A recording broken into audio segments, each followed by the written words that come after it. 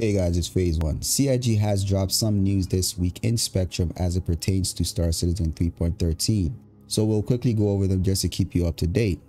If you're new to this channel, we do all kinds of Star Citizen content, so make sure to subscribe for more. I also stream on Twitch every Tuesdays, Thursdays, and Saturdays. So if you have any questions or you just want to hang out, you can follow me through the links down below. And without any further ado, let's get started. So CIG has announced that they will be adding some additional features into Star Citizen Alpha 3.13. This includes the medpen updates. The active feature team has updated the medpens to be consistent with weapons, gadgets, and grenades currently in game. In the past, medpen used a single input to involve grabbing the item from the suit attachment and using it. Now they're equipped and require additional input to eject them. Essentially, medpens are now treated as carryables. This means that they can be picked up, placed, and be thrown like any other carryable. This allows the medpen and OxyPen to be selectable from the quick select wheel.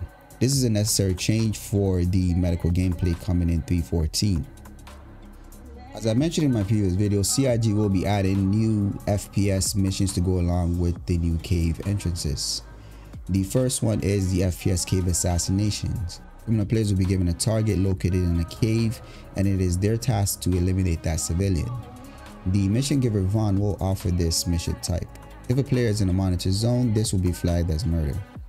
The FPS cave bounty involves lawful players being tasked by Crusader and Hearst's security forces to hunt bounties in caves. The target within the cave will be protected by armed guards who will engage on site. This mission will be available once you complete the Crusader and Hearst bounty introductory mission. The FPS cave clear all. This involves a player being tasked to proceed through a cave and eliminating all targets within that cave.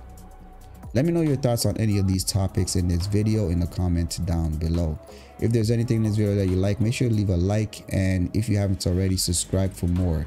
I will see you on the next one.